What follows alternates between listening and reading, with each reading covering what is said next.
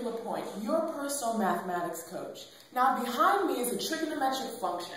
We have to prove that cotangent x plus tangent x is equal to secant x times cosecant x. Now how do we do it?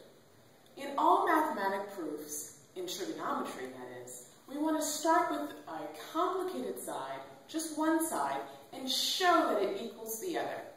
We're going to do that in this problem.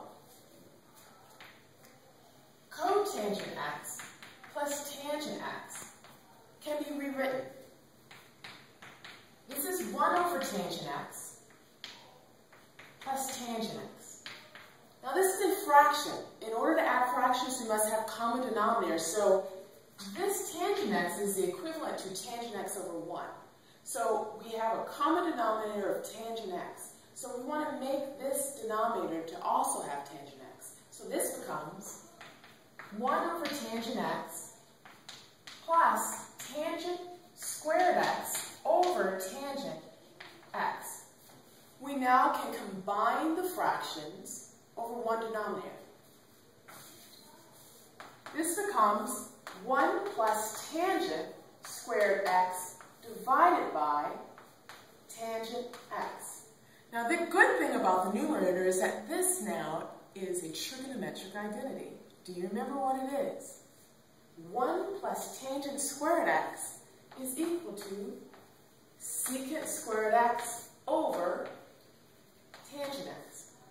Now remember, we're trying to prove the right side of the equation. And the right side of the equation has secant x times cosecant x. So this is what we can do. We can break this apart as secant x times secant x times 1 over tangent x. Now you're going to watch something cool. We simplify this to be secant x times secant x. This now, 1 over tangent x, is the equivalent to the reciprocal of tangent x, and that becomes cosine x over sine x. Now, watch this.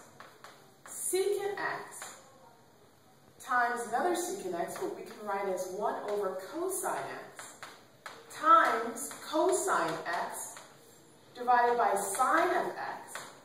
These cosine x cancel out. This becomes secant x times 1 over sine x, which gives us, ta-da, secant x times 1 over sine x, as our trigonometric identity shows, to be cosecant x. So we can see that the left side of the equation eventually equaled the right side of the equation.